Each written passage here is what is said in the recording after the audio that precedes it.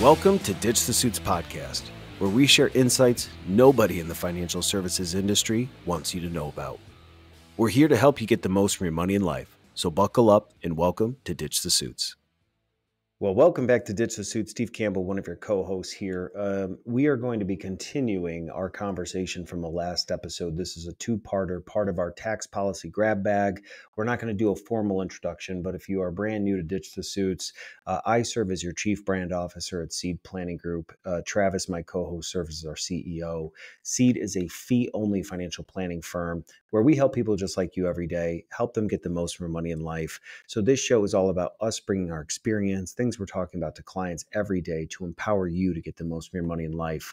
And so we want to continue this conversation today, talking about some of the proposed tax legislation and how whether you feel like this impacts you or not will trickle down to you if some of these things get passed. So again, no formal introduction. We're just going to jump right into the next few parts.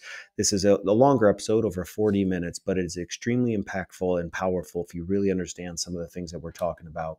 So don't be a stranger. Get in touch. Subscribe to our YouTube channel at NQR Media. Follow along and subscribe to Ditch the Suits on any podcast. And again, thanks for being our guests and bearing with us through these 5 episodes talking about proposed tax law changes. Well, welcome back to Ditch the Suits. Steve Campbell here with Travis Moss. No long-winded introduction today because this is part 2 of the conversation that we've been having around proposed tax changes. Again, we will kind of walk you through some of the things that are being proposed through, new legislation coming out. And one of the things that we had left off in the last episode is wealth creation or, social mobility events. Travis, why don't you kind of pick off where we left off for listeners? Yeah, and to clean that up a little bit, I don't know. Some of these things I think have been in proposed legislation. Some of these are just being bandied about by the politicians. I always get nervous during election years for presidential elections because it seems like every time we have a new president, there's one big package that gets approved, and then kind of like Congress can't get along for the next 3 years.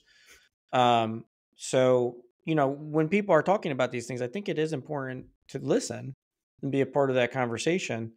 And if you don't understand, this is hopefully an opportunity to get more information. But there's some things that are in this, and we've been talking about these punitive taxes for these high income earners. Like we just got done with $1 million person, the person making $1 million a year, and also we discussed how you could inadvertently fall into that $1 million. Maybe you just have a lifetime event that happens.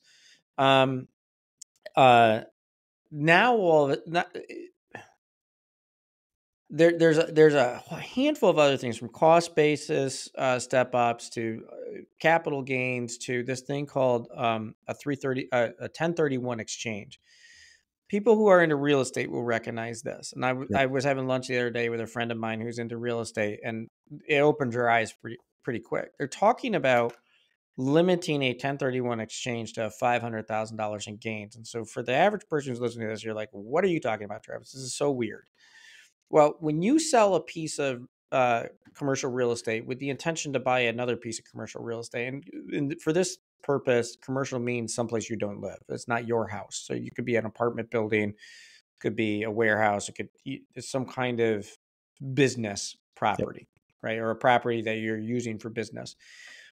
You are allowed to, instead of paying taxes on your gain, so if you bought it for $200,000 and you sell it for $1 million, you don't have to pay the $800,000 in tax or taxes on the $800,000 gain, as long as you take that money and you turn it right into another piece of property. So it's called an exchange, a 1031 exchange, where you tell the IRS, I've sold that asset. Yes, I made $800,000, but I turned around and took all the proceeds from that asset and I put it into this other asset, which is basically the same thing. It's called a wash sale. I sold a piece of real estate. I bought a piece of real estate. So don't tax me on it, because all I did was move the tax from one real estate property to another one. Yep. That is a big deal, because if you think about it, if you had to pay, especially some of these higher income taxes that they're talking about and higher capital gains taxes, right? Could you imagine if you had to pay 30-40% on $1 million property, or $1 million gain? All of a sudden you've got to write a check for $300,000-$400,000. Well, what can you not do then? You can't buy the same property for what you're selling. And so people are like, well, whatever, why is that a big deal? Buying real estate is a method that a lot of people use to climb the economic ladder. Oh, yeah. And $500,000 in today's day and age is not a lot of gains.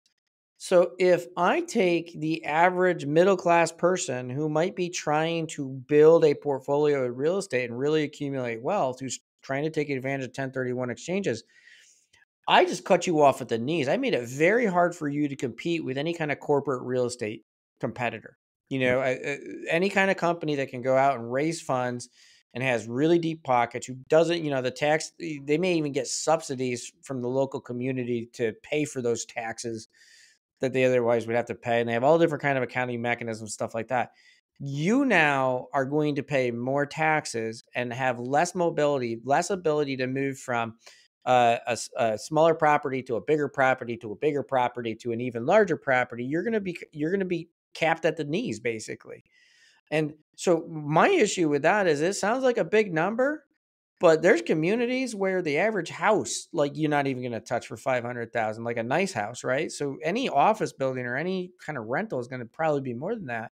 And now I just severely limited your ability to leverage your real estate. There's some problems with that beyond just the fact that you're maybe disadvantaged now. I'm taking buyers out of the market. I'm Yeah. taking a lot of buyers out of the market because the smaller people who are going to rely on selling one building to buy another one, now they have to take the taxes off of what they're selling first to then buy the other one. Yep.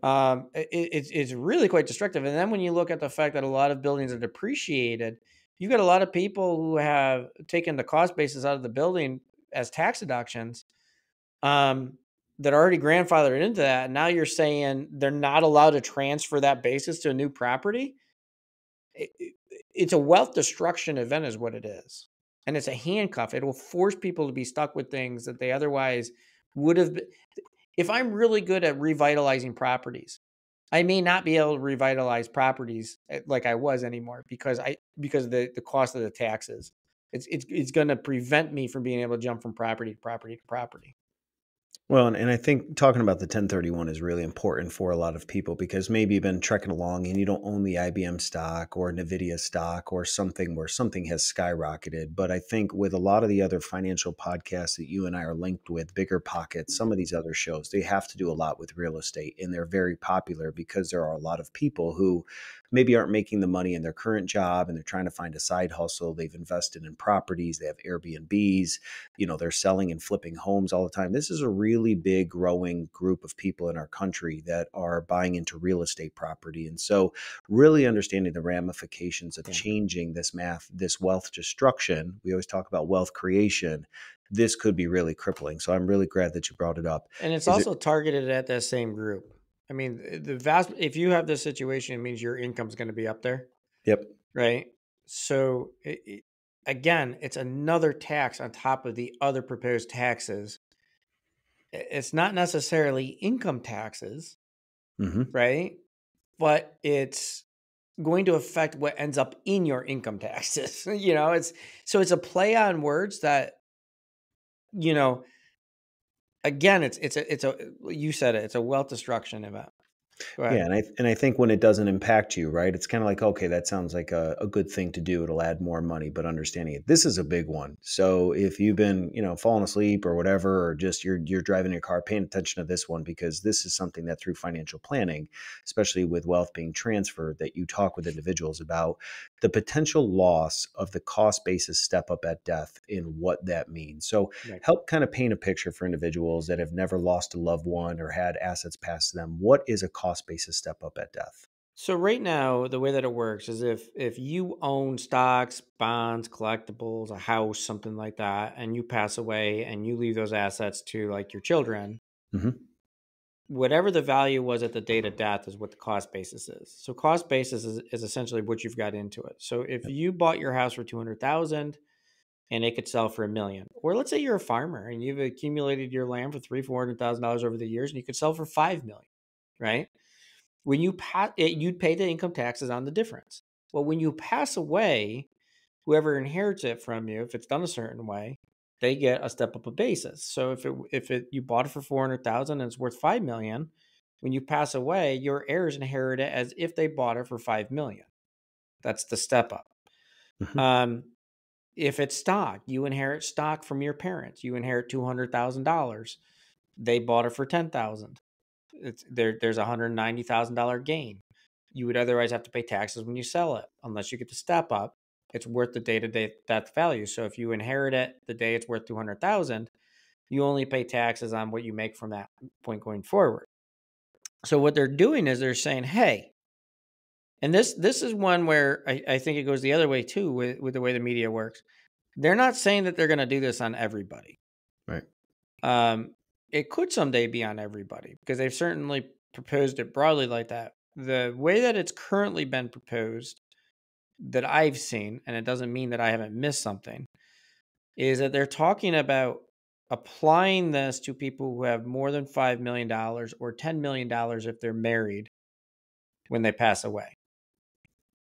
So, or $10 million for a married couple, let's say, when they pass away. So if you had $5,001,001, you wouldn't get your step up of basis. They haven't said if it's just everything over 5 million. They haven't kind of qualified that at all. Or if it's just, it's a retroactive tax, because some states have a retroactive punitive tax. So to say, well, because of the way income tax is always the amount over, it's not always that case. Sometimes they go backwards and say, like in New York, if you had a threshold and you go over by more than 5%, it's like a retro tax that grabs it all. Yep. And taxes everything. So there are some situations there where that tax can become big.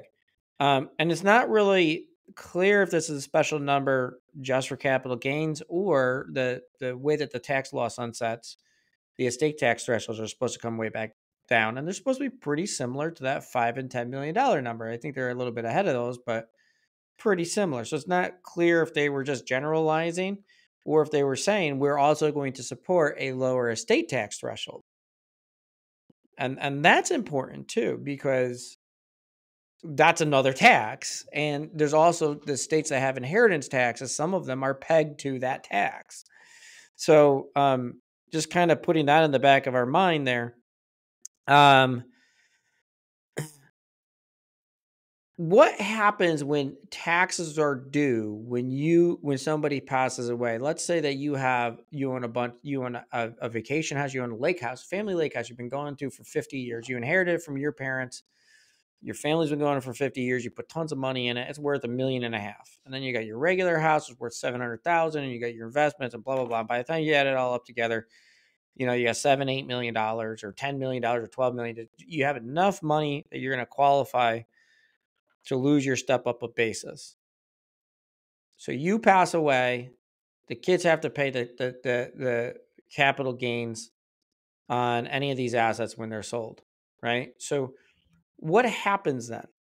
And you have to pay, when you have to pay income taxes on assets, you are then sometimes forced to sell assets to create the cash to pay the taxes, right? So if the kids decide, okay, we're going to sell mom and dad's house and they don't have to step up, they now may owe hundreds of thousands of dollars in taxes. And remember, they're talking about not just do we want to charge you capital gains taxes, but remember they were talking about changing the capital gains rates. Yep. And adding more NIT taxes and stuff on that. So this is like a double whammy. We're gonna take away the step up if you by chance happen to have too many assets when you pass away. We're gonna take the step up away from your kids. And then on top of that, we're talking about changing the tax rate of what they're going to pay when they sell the assets. So not only are we going to make, what we would make now if you sold them, but we're going to make more because we're going to change the rules. It's a fascinating escalation of taxes is what it is. It's layers upon layers of we're going to tax you more and we're going to increase the rate in which we're taxing you. Well, and to help add some context for it, I mean, you and I have dealt with families that look at money differently, communication styles. There are some individuals that have amassed a lot of money through investments, inheritances, and they would like to leave money to their children or grandchildren, but maybe they've never told them that that's what they're going to do. So you have adult children that don't know what's coming their way. You have some that have planned and they want their children to be a part of the conversation, understand the potential taxation. So there could be, unfortunately, some people shaking their fists saying, yeah, everyone should pay their fair share, tax the ultra wealthy. What happens if you're an individual that when your parents or grandparents pass, you inherit the kind of money you're talking about? You're going to say, Right. oh, crap, undo it. And so I think what's really important is this Good cost point. basis step up. You and I have, because of where we grew up in upstate New York, Endicott, IBM Corporation. How many times did you have grandchildren coming in with paper shares of IBM stock from grandma, grandpa that worked at the company? And you've always used that cost basis step up of the date of death to really Hmm. raise that cost basis. It helps soften the blow or to set a new cost basis. If you change that, if you just took any one of these and changed these, it's going to be detrimental. But you're talking about compounding different types of events that, as we've gone through this series, maybe everybody doesn't own real Right. estate. Maybe everybody doesn't have a lake house. Maybe everybody doesn't have corporate stock. But I got to imagine we're hitting a wide sweeping group of people that may go, oh gosh, they just talked about Well, my and scenario. the other thing is when if I say I'm gonna remove step up for states over $5 or $10 million. And you might think, well, I'm not going to inherit $5 or $10 million. There's 4 kids. I'm only going to get 25% of that. Well, then you're getting the tax bill that's now going to come with that 25%. So even if you Yikes. can't imagine yourself inheriting $5 or $10 million, because this is where we get stuck with the numbers. We're like, I'm not going to inherit $5 or $10 million, but I might inherit two, and there's 4 siblings. Well, then you could be in a situation where this could apply to you, Hmm. and therefore you could end up losing the cost basis step up on that $2 million that you're getting, depending on what you're inheriting. And so that is a dramatic change for you, even though you never got to the $5 or $10 million number, because you had to split it up with siblings. So it's a tricky when you're talking about taxes, and this is why working with financial planners that actually care about taxes is important. Um, we made this point earlier. You could be included into some of these groups on accident at the one time in your life where you get one of these windfalls. And now the government's saying, and give me, thank you very much. They've also come out and said that they're the same in the same sentence when they're talking about taking away increasing estate taxes, which I personally think they will do because it's easy to tax dead people. Um, but when Bingo. they're talking about eliminating step up, they're also talking about tightening the rules related to estate tax so that less people can do planning and get money out of their estate before they're gone to protect themselves from being taxed. Yep. So that to me is like, so there's ways that you can gift money out of your estate, give up control of it, and get out of and get that asset out of the estate for tax calculations. They're talking about tightening that so it's harder for you to get money out, which means more people will actually end up in the taxable situation. And like if your parents pass away and they have $3 million and they've been giving you 10, 20 grand a year for the last 10 years, they probably would have breached these thresholds if they hadn't been giving all their money away. Right. Or it depends, I guess. You could say how many kids and stuff they have, but there's a good chance that had they not done a gifting program, they actually could have hit some of these thresholds. Yep. And that's the thing. People don't understand how fast you go from 2.5 million to $5 million. Think about, from a standpoint of if you've been able to accumulate your first million, it is very quick to go from 1 million to 2 million. And the reason why it'll take you the first 30 years to get to 1 million, and it takes you like 7 or 8 years to get to 2 million.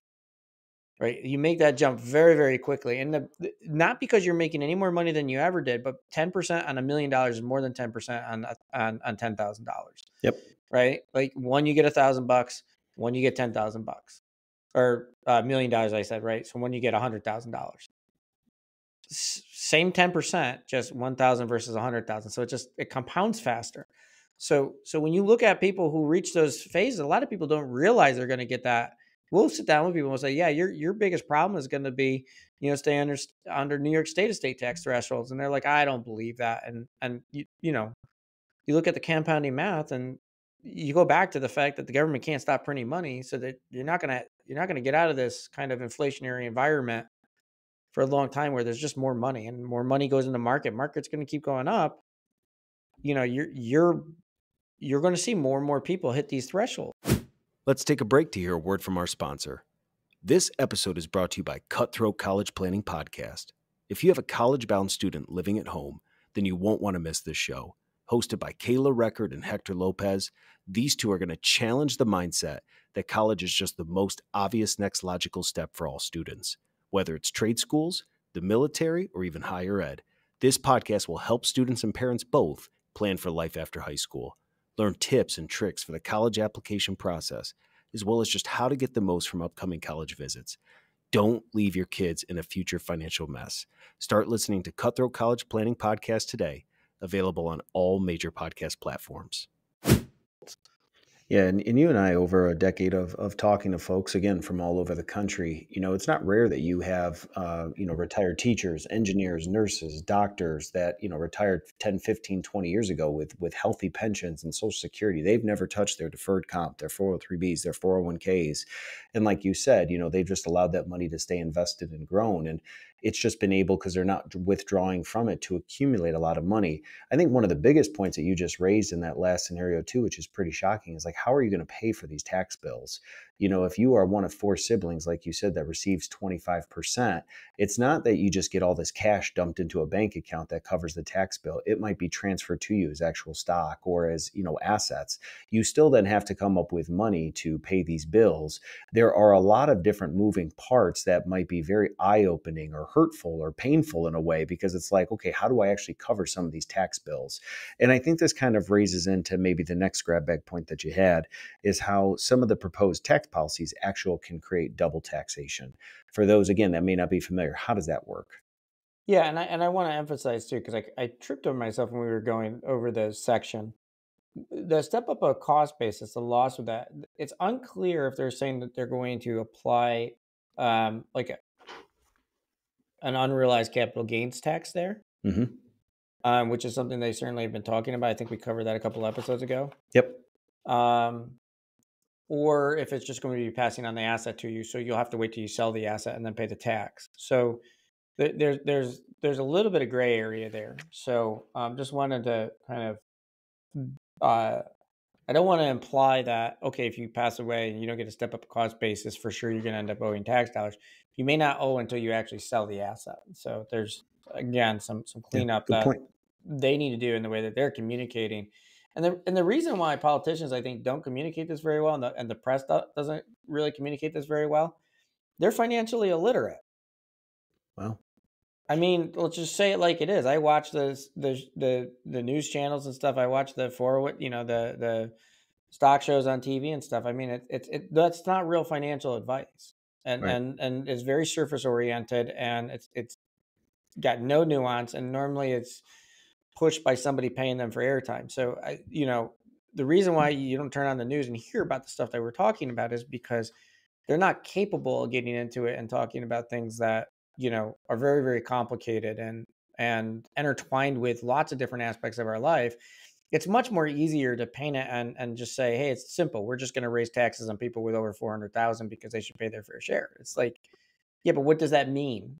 And what does that actually look like? It'd be like, I'm going to punish people who are bad. Okay, but there's a big difference between publicly stoning somebody and sitting somebody in a corner for 15 minutes. Like, we need to be a little bit less wide open as far as interpretation goes. So double taxation. We're back picking on the millionaires. But there's a lot of small business owners that are going to fall into this categories, and not the small business owner that just started his business, but the one who made it past the first 10 years without a paycheck. Yeah. Right. Because that's a lot of times when you're talking about entrepreneurs, they're the ones who aren't making any money.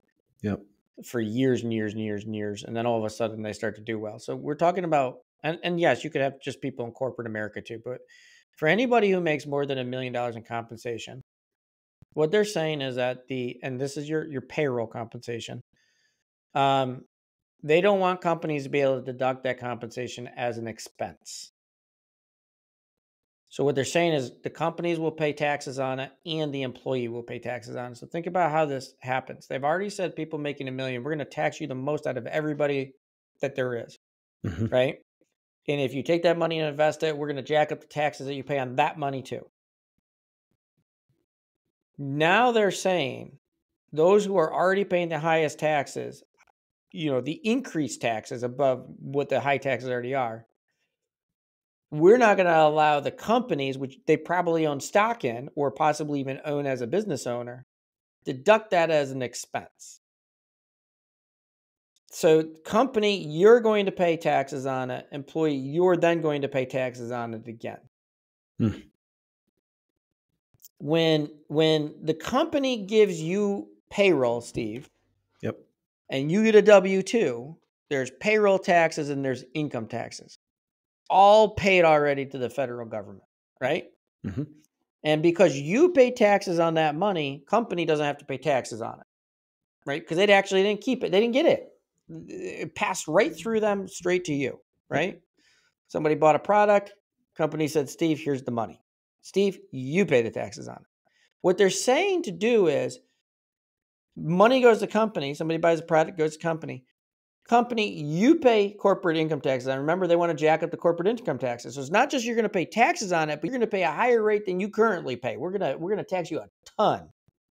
And then when you pay Steve's going to pay too. And he's not just going to pay the current taxes he's paying. He's going to pay higher rates too because he's got too much money. So we're going to tax those same dollars twice. And if you happen to be the business owner, that means you are paying out of your pocket twice, not spread over all the shareholders. You personally are paying for that $1 million twice. It's a really, really kind of strange idea that I'm sure that there's some nuance to it, but we're basically saying that you're going to be punished for paying anybody more than $1 million, whether they deserve it or not. If you cure cancer, do you deserve $1 million? Yeah, absolutely. You can have $1 million every year, but we're going to take it back from you as soon as you get it in taxes. Is what we're saying. When you combine this with all the other taxes that they're talking about, it's just we're going to tax the company more. We're going to give them less tax deductions. We're going to tax individuals more. We're going to add on all these surtaxes. We're going to increase the rates. We're going to reduce your deductions. We're going to take away 1031 exchanges. There's like all these things that we're going to do. So it's not, I'm going to tax you 2.6% more, Steve. It's not that we're just going to tax those dirty millionaires 37% to 39.6. Yep.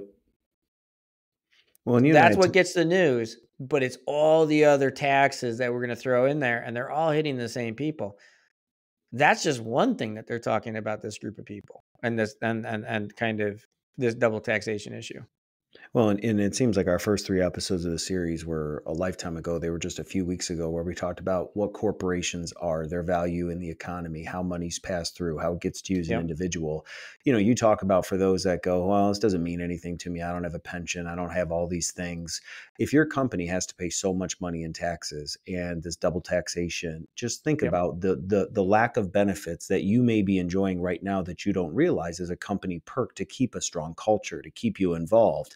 You may not be seeing it as a check, but the things, extra paid time off, time with your family, whatever it may be, you don't work on Fridays. There may be things coming down the pipeline that if your company is basically chastised for making too much money or has to pay more, there will be, like you said at the beginning of these episodes, a trickle down effect that will impact you whether you understand it or not. Here's a really good example. We're an SEC football country. Right. And I was talking to somebody at dinner the other night, and they were talking about they had seen for the first time on a Tennessee.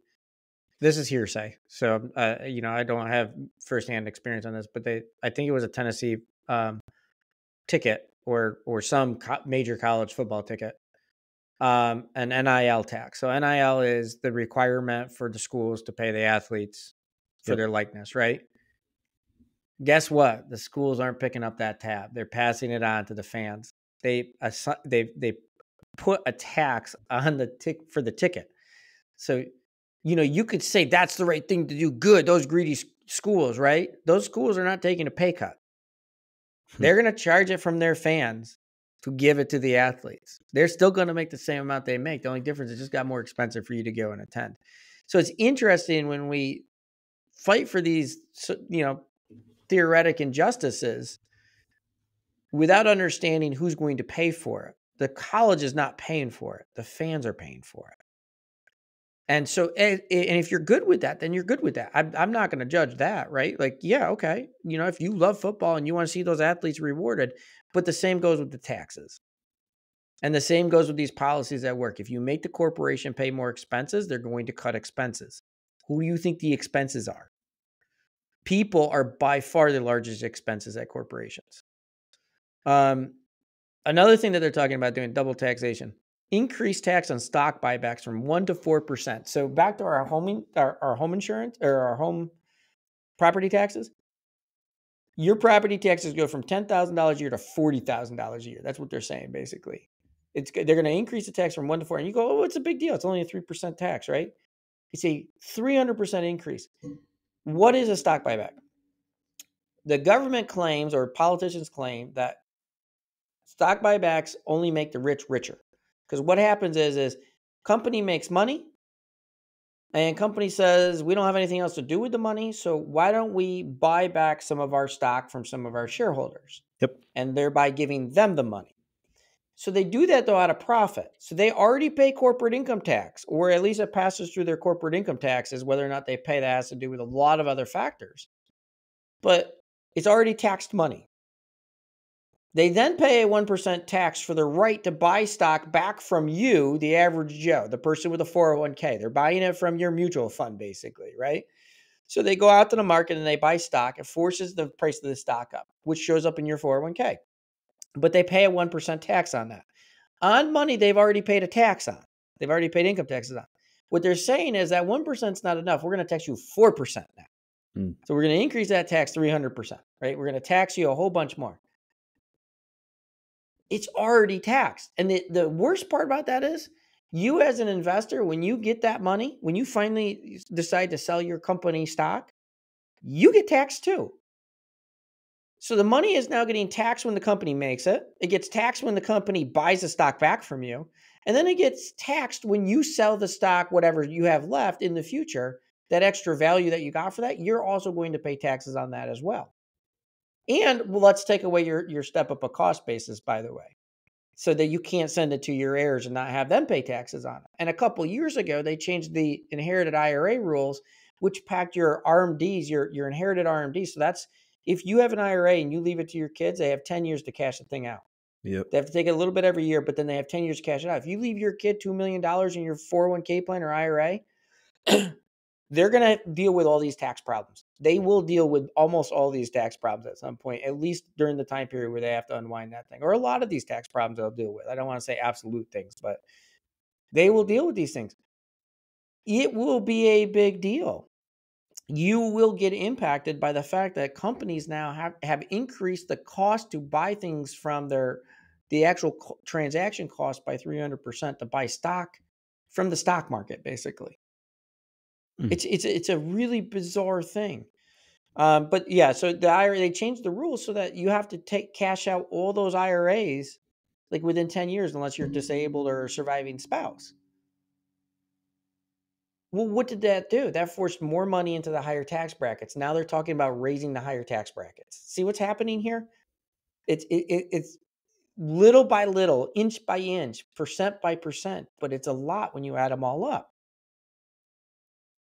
There was something that you said a little while ago that I think, again, we try to be, balanced in how we approach this stuff, but is theoretic injustices. You had mentioned about the media. It's sensational. You turn on the news, right? It's not that you're getting financial planning 101. You're getting sensational ideas to stir up an emotion inside of you. Yeah. And I think with some tax law changes, it's, hey, those guys over there are costing you your dreams. They're costing you your future. They're costing you your bottom line. So let's tax them. And on the surface, it sounds like, yeah, that's a great idea. It's 1%, it's 2%, it's 3%, Right. it's 4%.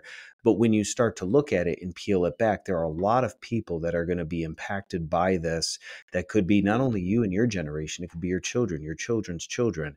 So understanding truth from the fact of like how these policies actually could impact you, your family, getting the most from your money in life, is the difference between having knowledge and understanding to go, wow, okay, let's take a step back and Yeah. reevaluate how we're doing some of this.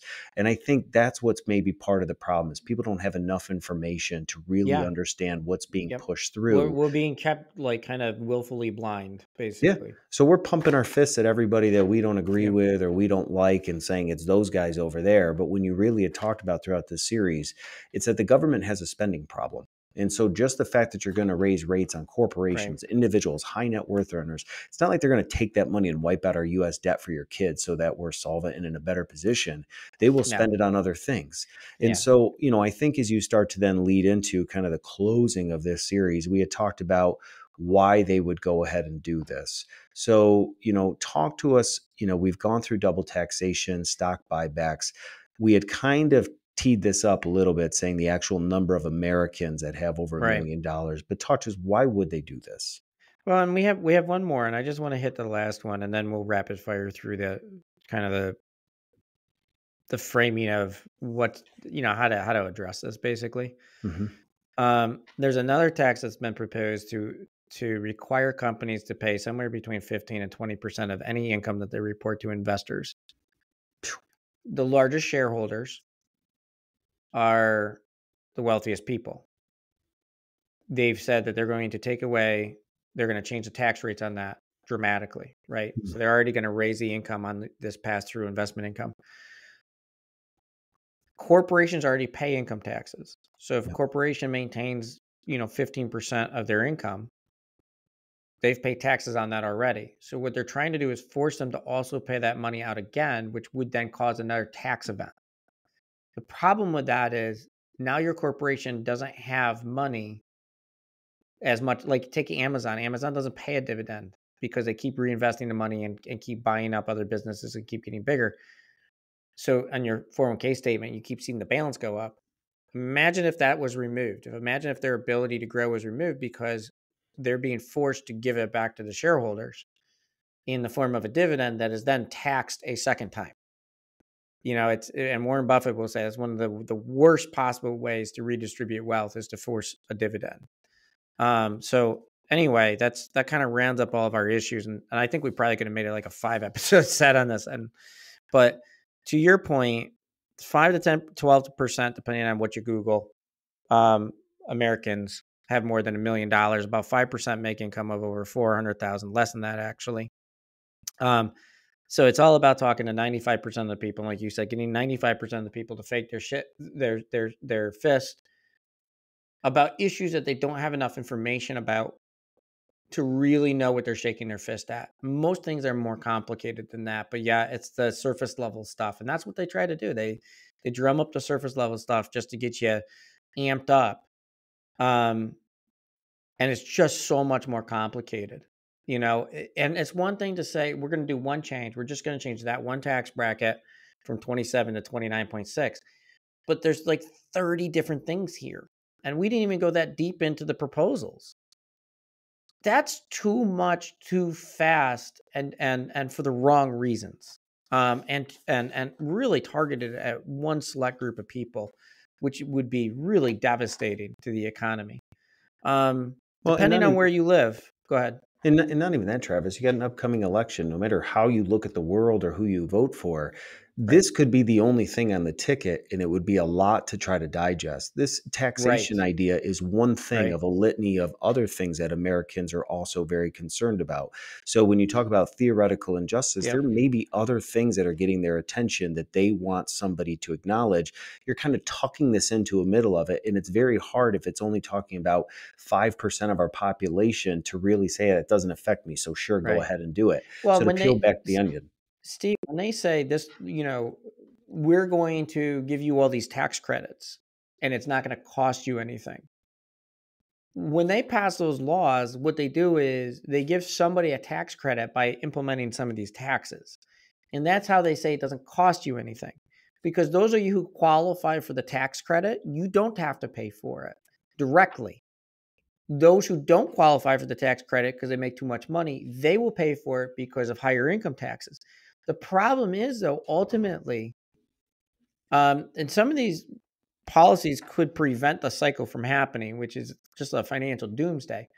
But when you look at uh, some of the things that are happening with that cycle, um, you're disrupting the ability just to. I totally lost my train of thought, to tell you the truth. Well, and let me just pick up from there too, right? I think when you hear things during debates or whatever that says, "Hey, we've tested this sole policy and it's going to be strong based on X, Y, Z," there isn't Yep. enough sample data. There isn't enough time because of all the moving parts and all the Right. ramifications. So how can you, before something has ever actually been introduced and in process, say, "We've tested it, this is going to work," when we just went through 5 episodes explaining to you all the different moving parts from Right. corporations to individual to business owners and how there is no way to say on this side of it being implemented, this is going to work out because Right. of the ripple effect of generations and inheritances. It is more complicated than just saying a group of professors tested this and this is a good plan. There Right. might be some good principles or some bad ones, but like you said, some of what we've been alarming you to is it will create financial doomsday in many ways because of all the moving parts that will affect a lot of our population. And thanks for reciting me there. I think what I was getting at is a lot of these taxes are going to trickle through. They're going to pass Hmm. through. You could have wage stagnation. You could have layoffs. You could have migration to more automation. There's so many unintended consequences with these types of things. You could have wealth that leaves the country. There's all kinds of stuff that could happen with these types of taxes, because what you're talking about, New York, Oregon, California, New Jersey, Hawaii, and DC would have tax rates, when you account for the state income taxes, marginal rates would be over 50%. And not only that, but those states, I believe, have pretty high property taxes. Yep. And they have, I'm pretty sure all of them have sales tax. So it's a lot of money. It's a lot of taxes on certain groups of people. The total tax package on corporations would put the corporate tax rates to the highest in the world, or to among the highest in the world. We'd be up there with Colombia and Mexico. And when you think of cutting edge economies that are growing and there's not a lot of corruption, those types of things, I'm sure that you don't think of Colombia and Mexico. I'm sure that those are not the countries we should be idolizing to be like. Um, And so the big thing is, I don't want people to let the marketing, the taglines, the zingers, and all that other stuff that's being thrown out there by policymakers regarding, the taxes, trick them into thinking that it's just not going to impact them. And I think I've hammered that so many times, but repetition, I think, is sometimes what it takes. Even if you are not directly targeted by these new tax deductions or for these tax credits, they are going to impact you. You cannot hide your head in the sand and still be part of the community, the larger community, right? They are going to impact you. They're going to find their way to your front door. And there's real world ramifications for that. So, aside from the very destructive economic issues, this is one of the things that I always try to put people back in here when they're thinking about this and they're trying to reconcile. In my heart, I want people to do well. And yes, those people have a lot. So how do we help the people who don't have a lot? Are they doing their fair share? Whatever. Imagine, not you. Let's pretend you can't imagine yourself ever being in a situation, but imagine, like, your dream is for your kids to be super successful, right? Imagine one of your kids was that successful. Imagine your parents that are going to leave you everything that they own was that successful. Do you think it's fair in that situation?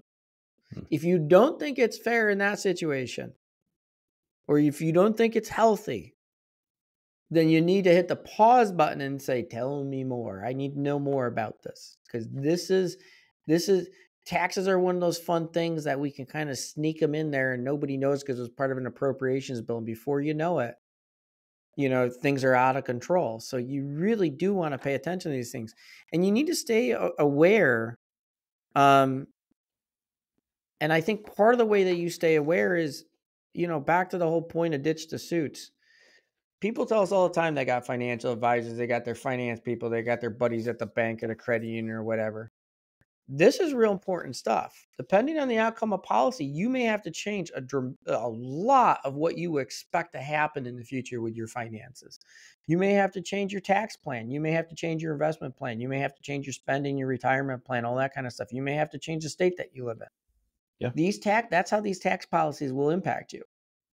So you do need to pay attention. And if you don't want to pay attention because you hate this stuff, you need to make sure that whoever is your kind of guiding light on the finance side of things Hmm. is paying attention to these things, and not in the way that they're trying to just scare the heck out of you, but in the way that it's like, hey, this is how this would work. If this happens, this is what our plan would be. Yeah, two thoughts before we finish up. And then again, after this episode, you'll get the last two episodes from the previous series that was a part of this that we had to kind of stop. Two thoughts. I'm thinking about all the people I've talked to over the last decade that as you went through some of these different subgroups, I thought, those people, oh gosh, that would stink for them. I remember when those people called in and were this in situation. So I think when you're not in that situation, it's very hard to think who are in these positions. It's people that look like you that are just doing things across this country that are going to fall into some of these categories. So it's not just the 5%, it's going to be people that will fall into it. The other part I was thinking about too is you had mentioned the Trump tax cuts. Trump hasn't been in office for 4 years, and there's legislation that he introduced that's still impacting our economy today. So just because a candidate has 4 years in office and potentially introduces something doesn't mean that a policy doesn't last long beyond them. So no matter what side of the aisle you fall on, understanding the implications of what somebody's going to introduce in their time of office doesn't necessarily mean that the day that they stop in office or continue on, that some of these policies are going to stop. Some of these things are going to impact our children and our children's children. So whether you care about it or not, knowing information is how it's going to empower you to get the most from your money in life. We're trying to give you a guidebook that if some of these things come down the pipeline, you can be aware of it and start to make moves today so that you don't get to the end of this thing and go, crap, I have half of what I thought I would have because I didn't understand how this works. So a couple of things as we leave it with you. If this series has helped you, leave a comment below, like and subscribe to Ditch the Suits. As always, we would love for you to leave a review of this podcast where you listen, but on Apple Podcasts. And you can head over to ditchthesuits.com and leave a comment for Travis and I, topics you'd like to hear about. As we said, we're extremely passionate about helping people like you every single day. You tell us what's important to you, and we're going to share all the information that we know to help you get the most from your money in life. Current news, tax policies, legislation are things none of us have control over. We just have to sometimes deal with as they get interjected. So we're trying to bring information that can really help you. Thanks for staying a part of this 5-part series. Again, thanks for stopping by Ditch the Suits. And until next time, thanks for being our guest.